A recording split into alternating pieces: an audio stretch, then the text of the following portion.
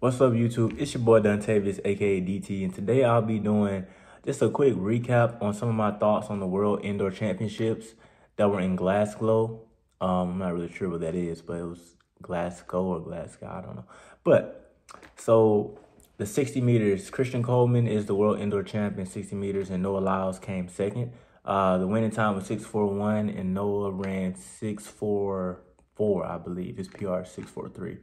And it was a really good race. Christian Coleman's start is just so great. Like, he just got out on everybody, and it was pretty much over then. After the first 10, 20 meters, he was already in front, and you're not going to catch him then. Like, he already out there. So Noah tried to storm back late, but if you want to be able to beat Coleman in that 60, he going to have to match that start some kind of way, because he's such a strong finisher. But that was awesome. The 4x4, the men's 4x4 was very controversial. They put Noah on the 4x4, and people thought that Trevor Bassett should have been on that 4x4 since he is actually a 400 hurdler and a 400 hurdler specialist and also a 400 meter runner, which is why he was there at the World Championships for the 400 and the 4x4. And yeah, and they thought he should have been on it. I don't really want to speak too much on it because it is very controversial. But USA ended up coming away with the silver medal, which is great, but we were so close to the goal. We had 4 guys run 45.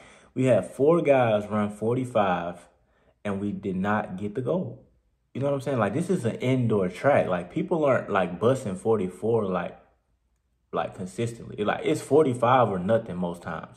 So the fact that we had 4 guys run 45 and we still ain't come up with a gold is kind of crazy, honestly. Like, that really showed, like, Belgium was really sliding, and they was a defending champ. So Belgium was sliding, bro.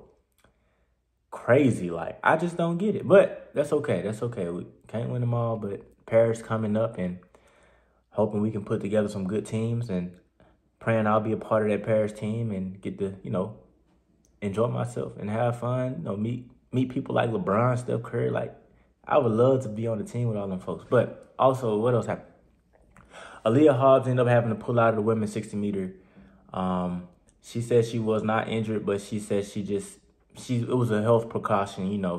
At the end of the day, this is the World Indoor Championships, but what's most important is the Paris 2024 Olympics. So people really want to be ready and in shape for that. No need to risk really actually getting yourself taken out this early.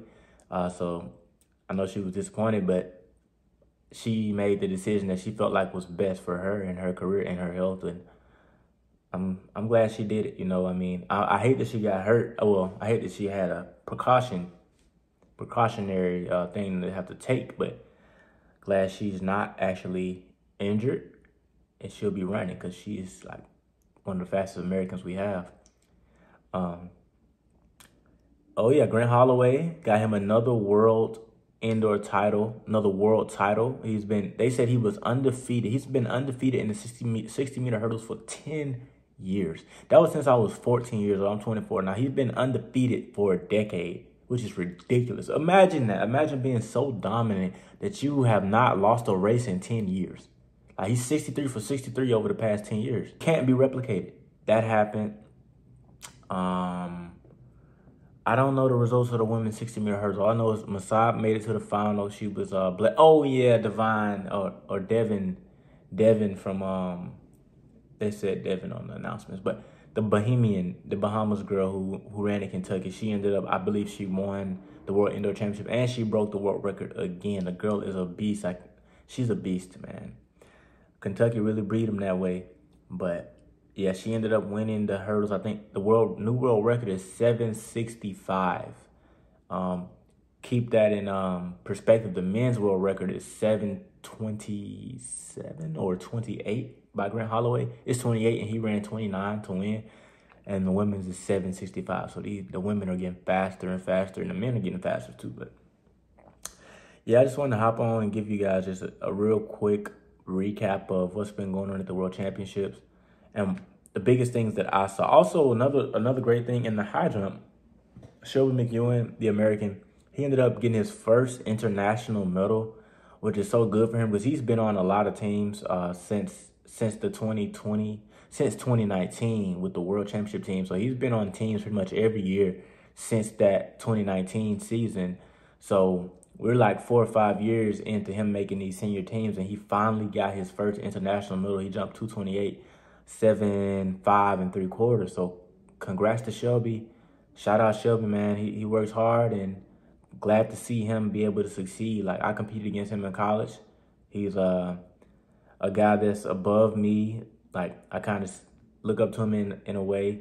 You know, he was, when I was a freshman in Auburn, he was like a junior, senior at University of Alabama. So I was like, dang, he's jumping high. I want to be jumping like that someday. And yeah, congrats to Shelby. So proud of him. Vernon also jumped in the competition. He ended up jumping 224. He was, I think he finished either 5th or 6th. He was, he had to clear the next bar. The next bar would have got him in the top 4 position. I'm not sure how many misses he had, but he was that close to also being on the podium along with Shelby. Maybe if he would have cleared, he probably would have been number 3, depending on the misses, but I don't really know what happened. But yeah, that's the majority of my World Indoor Championships recap thus far. Tara Davis got her gold in the World Indoor Championships. Great for her. She's such a emotional figure. Like, she's brings a lot of joy to the sport, a lot of fun, like just pure joy, man. You love to see it, and that's a good person to have in the sport. Love Tara, so glad she was able to come up with that gold. And am I forgetting anybody? I am forgetting a lot of people. Because, I mean, I just been tuning in, tapping into the championship, checking on the results. I haven't been fully tuned in. Just been checking in on it. But thank y'all for tuning in. I had to make sure to go ahead and drop one a day because we've been dropping one every day, and we're not going to stop. It don't matter what time it is. We're going to get one in a day. So please subscribe to the channel if you haven't already. Follow me on Instagram at Dontavius Hill. We post motivational, inspirational content. Come to YouTube for this long-form content that I'm steadily pushing out, bringing to y'all, giving y'all information, helping y'all get better at the sport, giving y'all information in regards to the sport. And yeah, just spreading positivity. But yeah, we out of there.